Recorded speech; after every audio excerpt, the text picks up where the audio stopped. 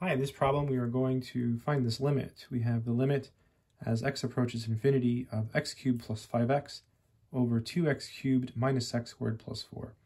And we're just going to do it.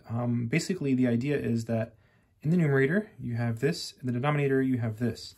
And the term of highest degree is x cubed. Here it's also x cubed, and they match. So basically, when x is really big, we can ignore all of these other terms. And all we care about is the dominant terms, these x cubed terms.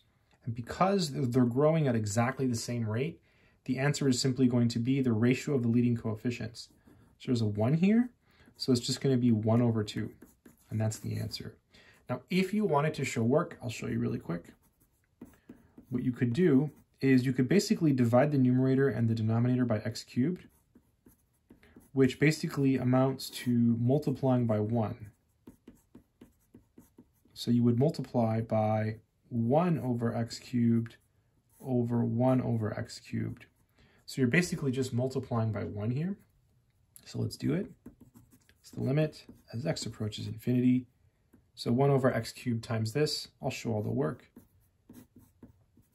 And then 1 over x cubed times this. And then 1 over x cubed times this. So 2x cubed over x cubed minus x squared over x cubed plus 4 over x cubed. Again, just putting an x cubed basically under each term of this limit. You can actually skip this step and just go straight to this. I just showed you this step to show you like why it's actually like mathematically okay to do it, because basically we're just multiplying by 1. A lot of people just go straight here, but this is why you can do it, right? It's because we're multiplying by 1. So this is now the limit as x approaches infinity. This is going to be 1 plus 5x over x cubed is just 5 over x squared. Over this is going to be 2 minus 1 over x plus 4 over x cubed.